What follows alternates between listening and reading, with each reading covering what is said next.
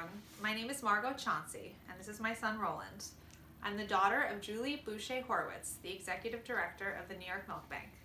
Roland and I are here today to thank everyone who's been so diligently following the recommendations by public health officials regarding social distancing to stop the spread of COVID-19.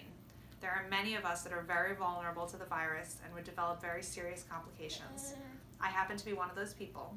When Roland was 8 weeks old, I was diagnosed with Hodgkin's lymphoma, which is a very rare type of blood cancer, and I've been undergoing chemotherapy, which greatly weakens my immune system. There is another vulnerable group that I would like to bring to your attention: premature and sick babies.